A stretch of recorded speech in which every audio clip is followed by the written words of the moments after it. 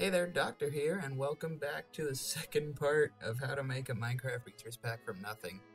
It's been a year since I did the last one, but anyways, where we left off, we went over the basic steps to creating a resource pack, creating the pack.mc meta file, making the pack icon, and making our first block texture, which is this green ladder here, as you can see in the thumbnail. So, this episode, we're going to change our first item. Alright, so starting off, you're going to hit Windows R, and you're going to type in %appdata%. And you're going to go into your .minecraft folder. You're going to scroll down, and you're going to find Resource Packs. Then you're going to find the resource pack you made in the previous video, or whichever one you're editing. You're going to open up that folder, you're going to go Assets, Minecraft, Textures, and, well, first of all, I guess we'll explain all of these. So the particle folder is the folder that shows all the particles. So if you cast a fishing rod, that little bobber is a particle. When a villager does the little green stars after you've done a trade, those are also particles. The painting is the painting textures models. These are the armor models that the player wears. It's not the actual texture. Here, I guess I'll show you. It's not the actual texture that you see when you hold a piece of armor in your hand. This is just what it looks like when the player wears it. This texture format may be a bit weird if you don't understand what it is, but we'll get into that once we do armor editing. So if we go back, then we have miscellaneous. These are different things in Minecraft, such as the underwater overlay, the shadow beneath the player, the vignette. This is like darkening at the corner of your screen. The pumpkin blur when you wear a pumpkin, the overlay you get, the force field, this is what the barriers look like from the world border, the enchanted item glint, the unknown server and pack textures, and we'll get into all of these at a later date. We've got the map folder here, which shows the map texture for the map background and the different map icons that show up on the map throughout the game. Then you've got the item texture folder, which is pretty self-explanatory. It's every single item in the game. The GUI, or Graphical User Interface folder, holds all the textures for all inventories, such as the beacon inventory, and it shows all the different things that you interact with a mouse in Minecraft. So when you're going through the main menu, you've got the buttons for single player, multiplayer, and stuff like that. Those are all part of the GUI textures. Then you've got font. This is for how your letters are going to look like in Minecraft. Environment, these are the sun, the moon phases, the end sky, clouds, rain, snow, stuff like that. Pretty self-explanatory. We'll get into that at a later date. Entity, these are every single mob, armor stand, boat, stuff like that. It could be an arrow, it could be a trident. It's anything that is considered an entity in the game. And that includes chests. Curiously enough, they're not a block, they're considered an entity. Then we have the effect folder, which just has this dither thing. That's for an old super secret setting. I believe it was the notch super secret setting. It's just an extra filter for that. So it's actually completely useless, and I'm going to delete that folder right now. Color map, it shows the foliage and grass textures for the different biomes. I believe I've never actually gone into this, but I'll study it up for a tutorial at a later date when we actually do this. But basically, it's like changing, from what I understand, the way grass will look in a desert, for example. Then, we have the block folder, which obviously contains every single block image in the game.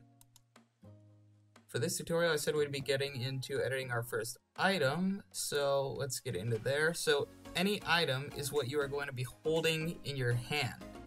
Now, this actually also includes stuff like doors. So, for example, here you've got the birch door. It's the held item of the birch door. Even though it's a block, it's represented by an item. Same goes for boats and armor stands, right? So, it's what you hold in your hand to represent something that actually exists in the world. And obviously, you've got your normal items like a stick, an apple, diamond sword, stuff like that. So, we can change any item here. Here are the different clock phases. That's why it's like 26, 27, 28. These are the different progresses of the clock. So let's hit at the diamond. So you're gonna open GIMP. I already have it open. I had it ready for the tutorial. You can just click and drag it in here. And then let's put full screen. All right. So if you hold Control and you scroll up, you'll actually zoom in. And I guess we could replace this diamond with like an amethyst thing. You know what an amethyst is? It's a rare gem. Not as hard as a diamond, mind you, but it's a rare gem nonetheless. So let's do that.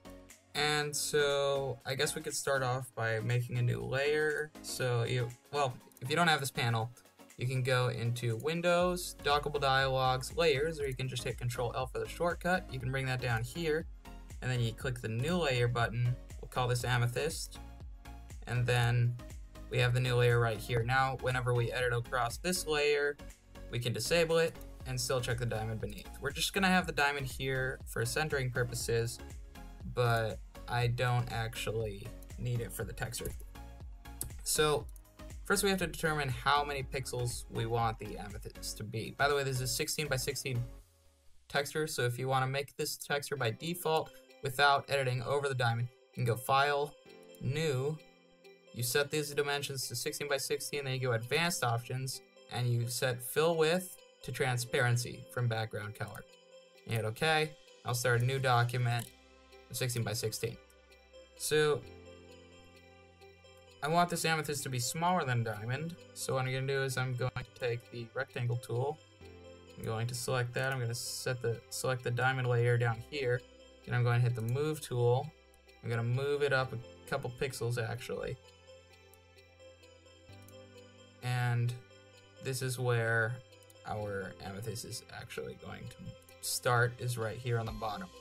So then we're going to take our pencil tool, and we can change the color here. I already have a purple selected, but basically you want a darker purple for the outline, as most Minecraft textures have.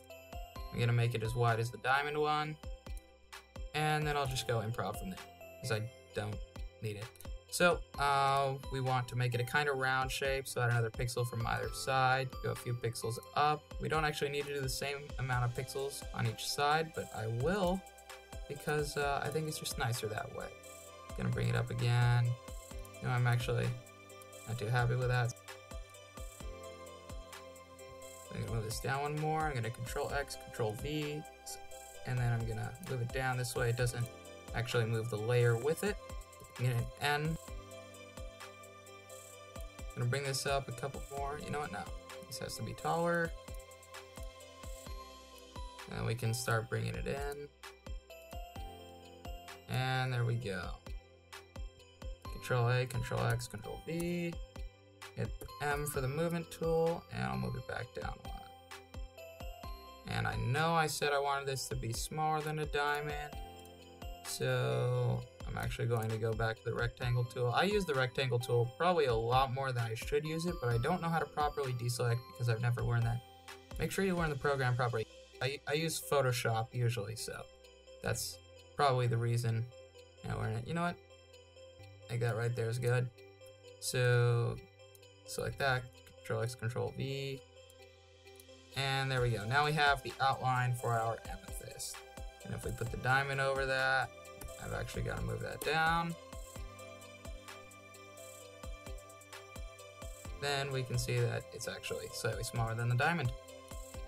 Okay, so now we have to start filling it in. Now if you look at the diamond texture, it's got a kind of darker end on the bottom right and a brighter end on the upper left. And it all kind of centered towards the middle. So we're not going to do anything as detailed as this because this is actually pretty difficult to make a graphic that is this small look this good for something.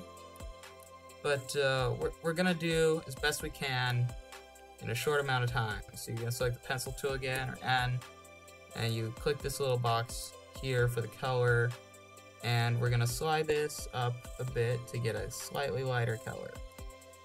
And then we're going to fill this in. Okay.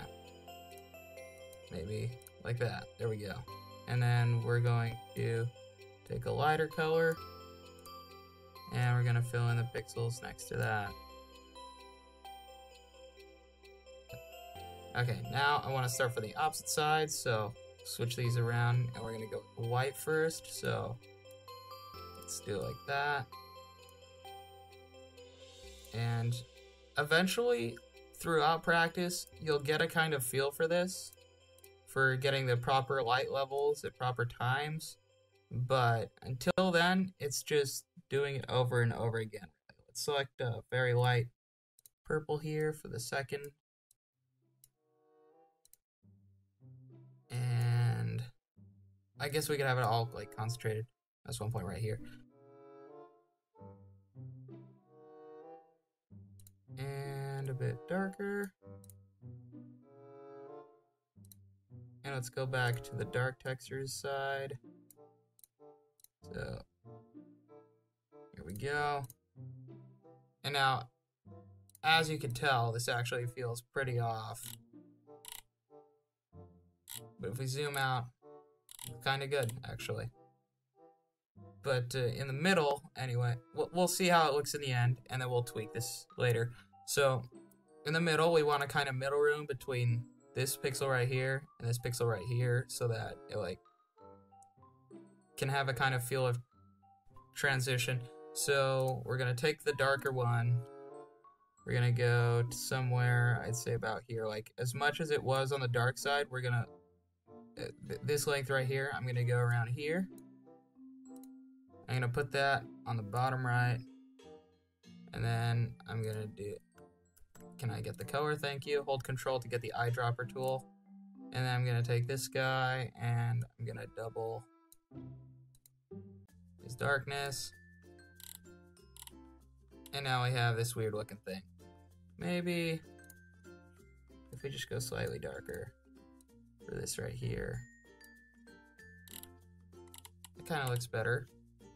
Okay, so the problem here is either our dark right here is way too dark, or our light right here is way too light.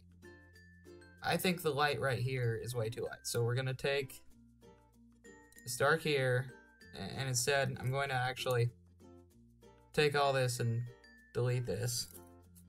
So just because the eraser tool works pretty goofily, I actually prefer to use the rectangle tool to delete it. Sometimes that becomes pretty painful, but well, it is what it is. So I'm gonna take, we start off with this dark purple. If we go kind of lighter,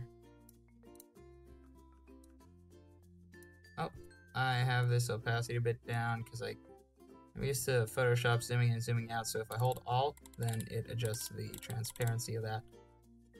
Don't want that happening, so I'm going to fill this in just straight up to start off to see. Looks kind of like an egg now. Okay.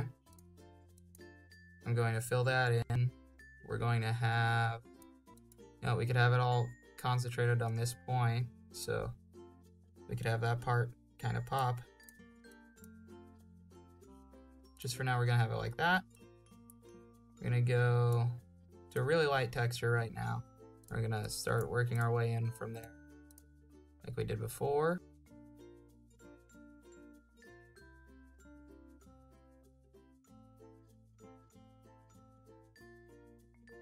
Say, instead of making it look more like a diamond shape, we instead brought the edges in a bit. There we go. That looks much better. So I guess we could just fix this. I want to just quickly say that the fact that this one looks better is my personal opinion, and you can make it however you want it to look like. You don't have to copy me. Just move that up a bit and remove these corners right here. There we go.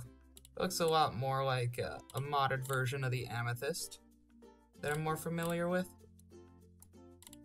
Maybe we should make this transition a bit more obvious. So I'll take that there. I'll make this texture a lot lighter. It's good this way. Okay, so now that we've changed that, we can go File and overwrite diamond.png. I'm satisfied with this. We can change it later if we want to, so we don't have to worry about this being a permanent change.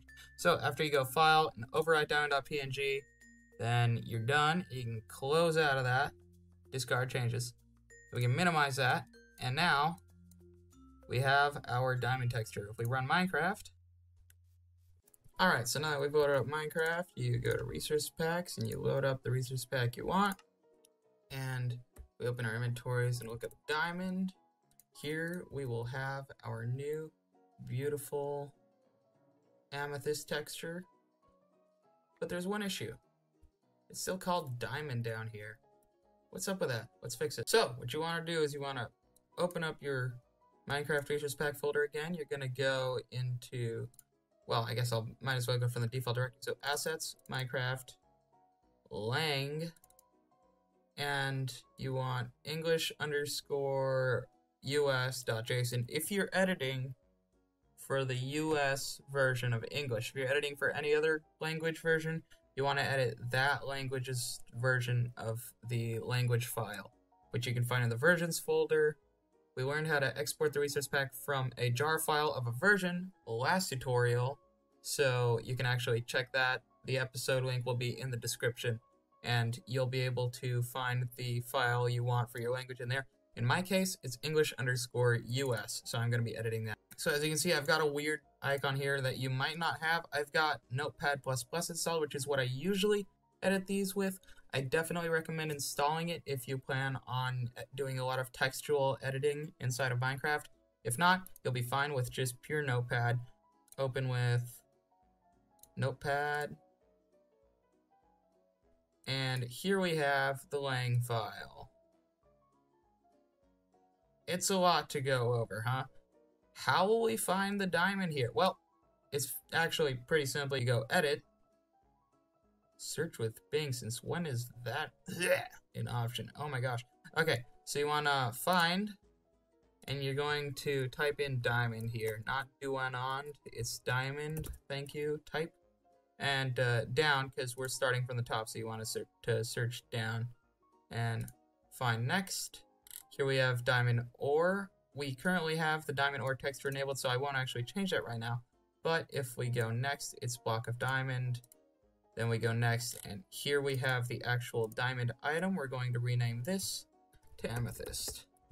And while we're at it, we might as well find the achievement, or advancement rather, connected to diamonds. So we'll just keep filtering through until we find the amethyst thing. So we still have diamond armor. These are subtitles. There we go. Here we'll put amethyst. Since amethyst is just weird, we'll just do amethyst, and here we'll do acquire an amethyst. And there you go. I believe that's it for now, because we haven't edited diamond armor and stuff. But you'll just hit file and save, and that will have saved your language file. Now if you go into Minecraft, oh, and to figure out which language you're actually using, you go options, language, and then you can see through all of these. Here it says English US, so we have options, resource packs, and you can like deselect it and hit done and load it again. But instead, there's actually a shortcut. You can bring up a shortcut menu here with F3Q, and right here it says that F3T is the reload resource packs thing. So we'll press F3 and T. First hit F3 and then T, and it'll reload the resource packs that you currently have selected for you. And there we go, it is complete. And now, if we open our inventory, this says Amethyst. And if we hit escape and go advancements, and I believe it's right here, there, Amethyst, acquire an amethyst to the advancement. And that's it. To summarize what we did in this episode, you learned how to retexture almost any item in Minecraft and rename it to suit your needs. If this tutorial did help you in any way, then please leave a like. And make sure to subscribe for next time, because next time we're doing armor, and you don't want to miss out. See you next time. Bye-bye.